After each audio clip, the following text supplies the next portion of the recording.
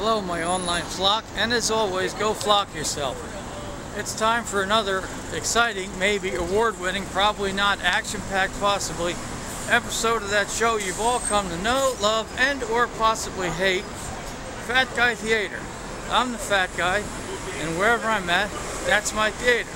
And in this case, the theater happens to be down here on Market Street.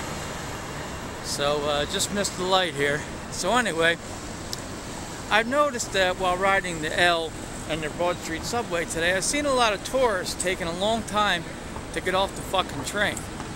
That's not smart. One, you're holding people up, specifically people that live here, and really have somewhere to go instead of some tourists that are just fucking around lollygagging la-di-da during the day. Thank you for coming here, thank you for spending your money, but hurry the fuck up. Another thing that could be stupid, it says like doors are closing, and then these tourists decide to get up.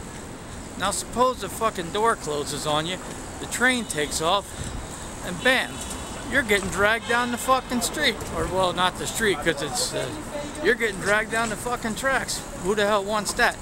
Not me, because that's gonna hold me up. Not you, because that's gonna fuck you up.